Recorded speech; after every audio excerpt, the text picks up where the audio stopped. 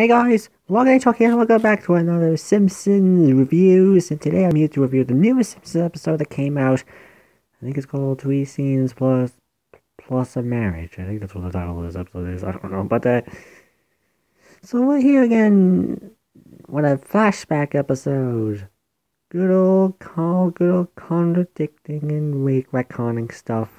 One thing smaller Simpsons love to do, but to be frankly honest, this episode, I feel like compared to the last few Simpsons episodes I watched recently, I like this one a little bit more than those episodes because there are some actual good jokes in this episode. But what's the plot of this episode? But after a little parody of the Marvels, end credits, mid credits thing they always add, which hey makes sense since the Simpsons are now bought by Disney. They couldn't allow to do it.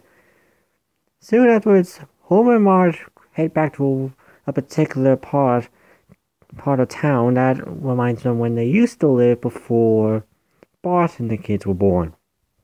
And together, as they head inside and see two couple there who are planning to have a kid. As then Homer and Marge tell them how happy it was to not have kids. As then we mostly go to the point where Bart was born. And go some other stuff during the... I mean, the plot is kind of not really that interesting, but the comedy, honestly, is actually kind of good in this episode. Not brilliant, but it's still good. As for some of the jokes, they actually do make me laugh. Just the way they are. And as well how Lisa was born was one of them. Later on near the end was funny. And even having the one time where the opening credits actually being changed straight to the couch gag, and it's a surreal couch gag. It's based off this supposed video called Face. Some guy called Bill Fanter, who has been appearing in The Simpsons a lot for couch gags. I think this is 6th couch gag in the series. And to be honest, the couch gag was actually well done. The animation was well done, and Dan Castellaneta's Homer singing voice was well done in this particular couch gag. And like I said, the episode does have its funny moments, and it doesn't really go too far. Like, it doesn't... Even the episode was aware that, there's Lisa near the end mentioning how Lisa was born, and Homer went, hey, we already went to that episode, like, about 20, when was the 6th season? 23 years ago.